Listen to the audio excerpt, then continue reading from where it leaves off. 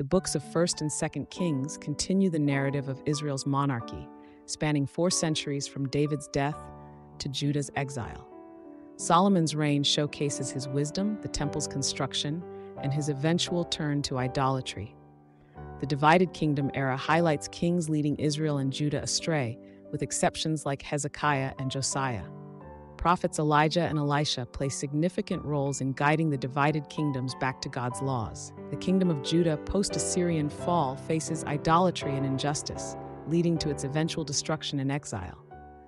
1st and 2nd Kings emphasize measuring kings by their faithfulness to God's covenant, showcasing consequences of disobedience.